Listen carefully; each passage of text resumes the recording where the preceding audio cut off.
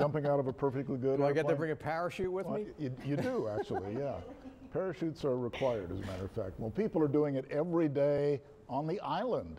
It is a business out there that's been thriving, and it is the focus of tonight's Island Report. See that nifty transition there? Here's Island Moon publisher Dale Rankin.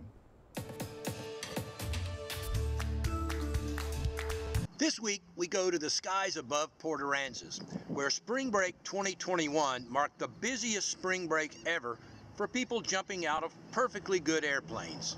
It was 11 years ago that Jason Towns started Skydive South Texas here in Port Aransas.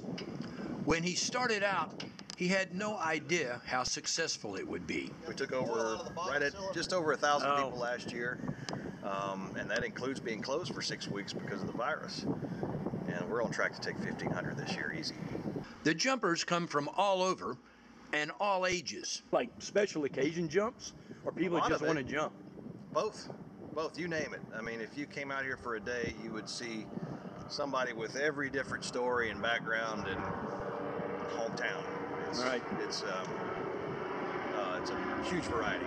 It's fun, but there's this. You do realize we're going to 11,000 feet and we're going to do 120 miles an hour. Okay. Yeah, now you know the facts. Great. All right, well, you know what? Next time we see you, we're going to be up there. But that didn't stop this lady from celebrating her 80th trip around the sun this week, who took time to enjoy her trip through the wild blue yonder.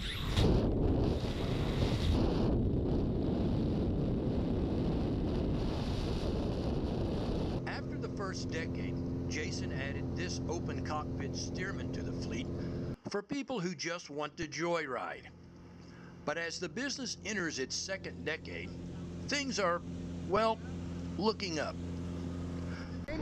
You're flying, girl. Pull down. For 3 News and the Island Moon newspaper, I'm Dale Rankin, and we'll see you on the island.